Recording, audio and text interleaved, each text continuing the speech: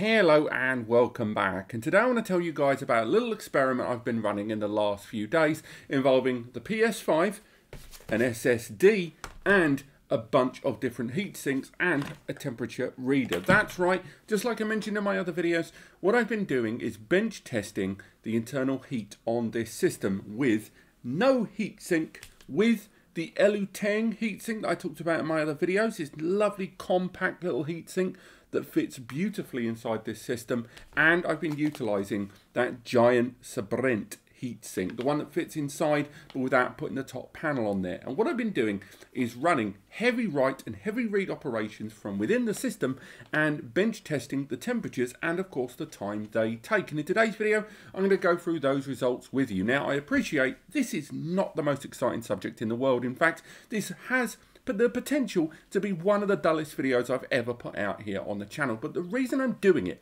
is so many of you who are buying SSDs to upgrade your PS5 are buying them and either wondering about what kind of heatsink to buy or wondering whether to get one at all. And if you'd seen my other video where I was basically shouting and swearing, you'll know that I think it is ridiculous to buy an SSD for this system and not put a heatsink. These things are like $10, $20 at a push. And yes, I'm using dollars because I hear that a lot of you are Americans that watch this. So having a heatsink shouldn't be a choice. It should be a question of which heatsink you get, not yes or no. Now, I've got a few bits and bobs about the setup during the course of this. It's worth mentioning a few things.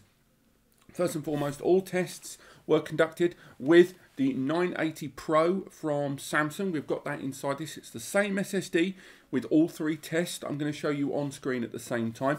Also, the temperature read from this dual sensor temperature device here, we plugged it in, we put this sensor device here inside the PS5 SSD expansion bay, making sure to connect with the SSD. So regardless of whether there's no SSD heatsink or there's a heatsink, we always made sure that within the heatsink, the sensor was always touching a NAND chip on the SSD board, even under the heatsink, because it was all this test is about is knowing the temperature of the NAND on the SSD, not the temperature of the heatsink, the temperature of the SSD inside, which is really important.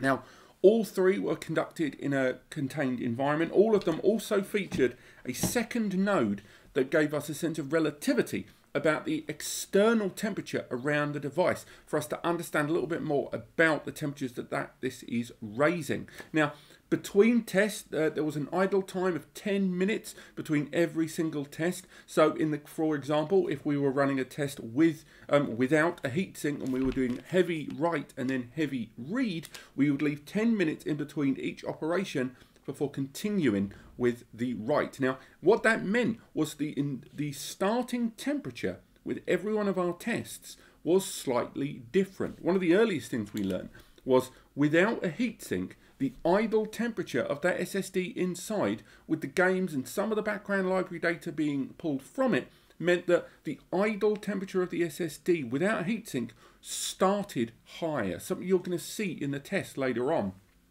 But one thing I will add is the write and read operations every single time, with or without a heatsink, took exactly the same amount of time. Now, that doesn't mean that over the days, weeks, months and years that there isn't going to be a degrading effect of temperature on the SSD when it's in operation, but I will say in all of our tests that the read and write operation, with or without a heatsink or different kinds of heatsink, took the same amount of time. Another interesting thing we learned is just mentioned on a few other websites as well, like Digital Foundry, I believe. The internal SSD inside in the PlayStation here has an incredible sequential read, but it has to be said that its write was definitely slower than that of the Samsung we put inside. Every time we wrote data to the internal SSD, it took longer than repeating the operation coming back. Every one of our operations we did involved moving around 230 gigabytes from the internal PlayStations, that's of games, onto the SSD. So we were testing the write activity of this SSD, and then after 10 minutes we would move the data back, and that would be the read activity from the SSD, but also writing to the PlayStation. So it's important to understand that that second operation, more work is being done by the PlayStation. Okay, so in the second phase, do bear that in mind, that we are reading from the SSD, because that's not going to be as intensive, and writing to the PlayStation. So don't expect the temperatures to be as high in the second test. The first test is the one where the temperatures are probably going to rise the most. Now, when we performed this test, we had everything laid out. So in the case of the No-Heatsink setup, and hopefully there's something on screen there, the No-Heatsink setup was the SSD. We opened up the PlayStation from inside, as I've done on this channel a million times. I removed the lid. I got into that internal expansion bay, and that internal expansion bay was then populated with the Samsung 980 Pro. No heatsink was applied, but then the metal plate was replaced on top, the sensors applied, of course, beforehand, and the lid replaced on there. In the second test, where we ran the M.2 heatsink, again, we installed the Samsung 980 Pro inside the M.2. We placed the M.2 heatsink with the SSD inside and the thermo sensor underneath the heatsink and on the SSD. We put that and then replaced the panel and then replaced the lid. That was our second test. The third test was taking advantage of that Sabrent, that heatsink. Now this heatsink, as we've mentioned before, is a chunky number. Let's bring that close to camera for you there. It is a big old heatsink there. And with that heatsink, of course, it's too large to go inside with that metal panel on top. And in that case, we installed the bigger heatsink without the metal plate on top. We've still got the thermo sensor inside, but we replaced the plastic outer casing there of the PlayStation. And then when we put that on there, we ran our test. So that is the big test here, ladies and gentlemen. Is it going, what are the temperature differences going to be with the heatsink? I'm sorry, the SSD with no heatsink, the SSD with a compact heatsink, with both of those other two with the cover on, and third, the larger Sabrent heatsink with no cover on at all, but the plastic lid as well. So we ran those tests, we put them through, and we ran both of them. Now, the write operation, and that was copying from the PlayStation storage and onto the SSDs immediately. I'm sure you can see it there on screen, and we have sped this up obviously on screen for the write operation, but straight away, not only was the base temperature of the SSD with no heatsink already higher, but it crept into the 50s so quickly. Of course, the temperature did rise on the SSDs with the Sabrent heatsink and the M.2 heatsink, but the fact still remains that there was definitely a difference there. And of course, this is consistent write, so this is always going to be the higher temperature of the two. But still, nonetheless, it was clearly evident there, even early doors, and as the test continued, that heavy write operations onto the SSD with no heatsink resulted in a noticeably higher temperature. Remember, these SSDs are designed to operate in 0 to 70C. However, they are optimal efficiency at under 50C. And a lot of SSDs, once you surpass the 50C mark, have a tendency to throttle the SSD work a little bit in the efforts to preserve and maintain the operations of the SSD. So straight away, you could see there on screen that that SSD there, without the heatsink, was the hottest, and by a notable margin as well.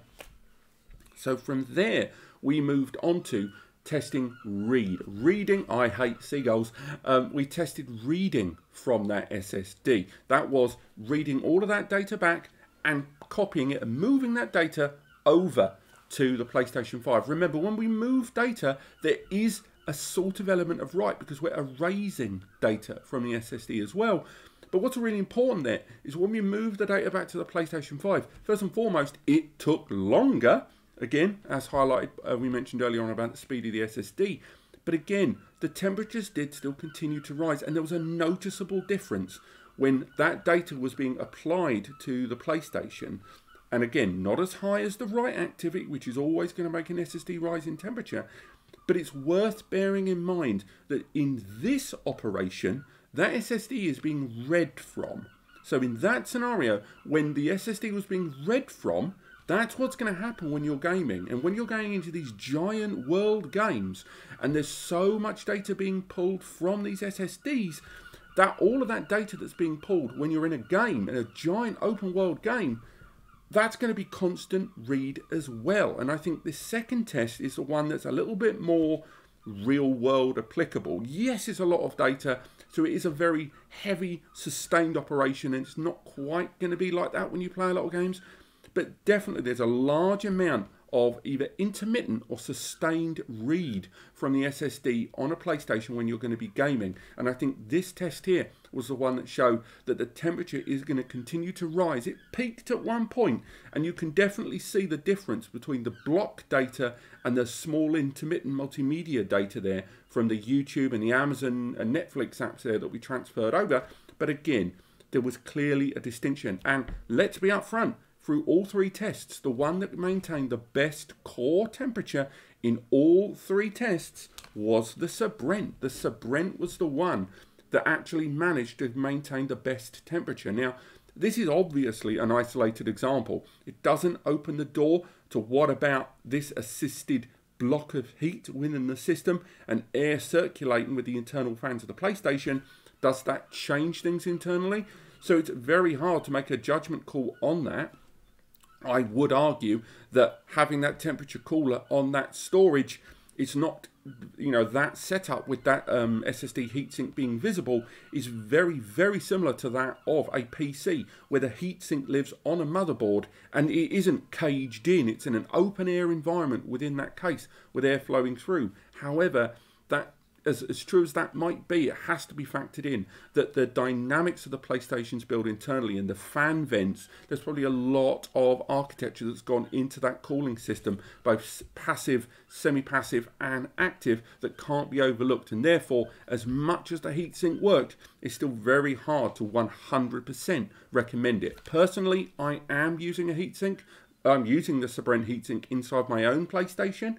But again, that doesn't mean it's fully certified and compatible. I'm merely telling you that these tests were enough to convince me that it was an okay thing to do. But you've got to make up your own mind. But this has been the difference between heatsinks and ultimately the difference of the internal performance of your PS5 when it's being utilized in heavy write, heavy read, and how these heatsinks help things out. I'm going to end the video now. I'm going to go upstairs and absolutely hammer those seagulls.